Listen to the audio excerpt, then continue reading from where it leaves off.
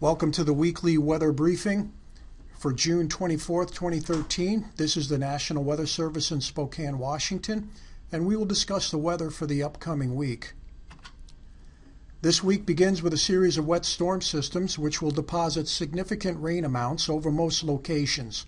By Wednesday, the last disturbance in this series will bring some lingering, mainly mountain showers. Then a significant warming and drying trend will commence, with more seasonably normal summertime conditions expected through the weekend. There is a chance of a few thunderstorms with a weak disturbance expected through the region Friday night and Saturday. The Independence Day outlook suggests the holiday will be dry and warm. A deep upper-level flow sitting off the Gulf of Alaska will hurl a series of moisture-laden waves through the region through Wednesday. These waves will manifest themselves as periods of light to moderate rain, with the intermissions characterized by scattered rain showers and isolated thunderstorms, some containing brief heavy rain. Here are the graphs showing the 7-day forecast for the Spokane and Wenatchee areas. The red graph shows the high temperature forecast. The green bar graphs show the chance of precipitation for each day.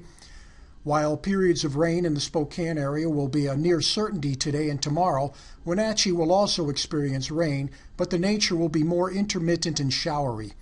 After bottoming out well below normal on Tuesday, high temperatures will progressively increase to above normal by the weekend at both locations. A similar temperature and precipitation trend is also apparent for Lewiston this week. Rainfall total accumulations through Wednesday will range from around 1/4 of an inch in the Deep Basin and Cascades Lee areas to around 1/2 inch to 3/4 of an inch over the rising terrain of the eastern Columbia Basin, around 3/4 of an inch in the valleys of the mountains ringing the basin, culminating in readings well over 1 inch over the higher terrain. Bear in mind that these are just rough overall estimates, and there could be locally heavier amounts for locations that are run over by thunderstorms containing brief heavy downpours. Expected precipitation amounts over the region will be less than what we experienced last week. Still, runoff from these storms will be sufficient to increase the flow in small creeks and tributaries. There is a possibility that some thunderstorms will contain heavy rain rates in their cores, which could trigger localized mudslides on steep and sparsely vegetated slopes. The axis of the main thunderstorm threat will be over the eastern portion of the forecast area, including the Idaho Panhandle. Consequently, the threat of flash flooding on the recent burn scars around Wenatchee is low with this current wet period. While the expected rainfall amounts will not be enough to cause any flooding issues on main stem rivers, the Kootenai River at Bonners Ferry will continue to run well above action stage through the week due to continued elevated upstream dam discharges. The only other noticeable main stem river response will be on the Stehekin River at Stehekin, which may flirt with action stage on Tuesday.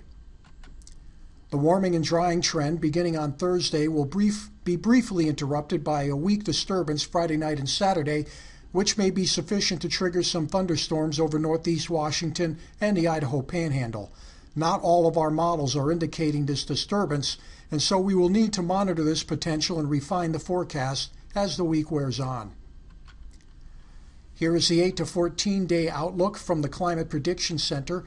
The brown bullseye over Washington State on the left panel indicates that the odds strongly favor below normal precipitation, which actually isn't saying much since normal precipitation this time of year is quite low. The big story for this graphic is on the right panel, which indicates that the odds strongly favor warmer than normal temperatures.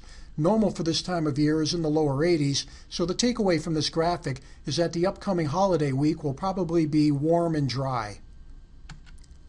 So in summary, this week will start out wet and cool and then become progressively warmer and drier, with the possibility of a small interruption by thunderstorms Friday night and Saturday. If you have any questions or comments, send us an email at the above address. Here is how you can stay informed and get the latest information from the National Weather Service Spokane Forecast Office.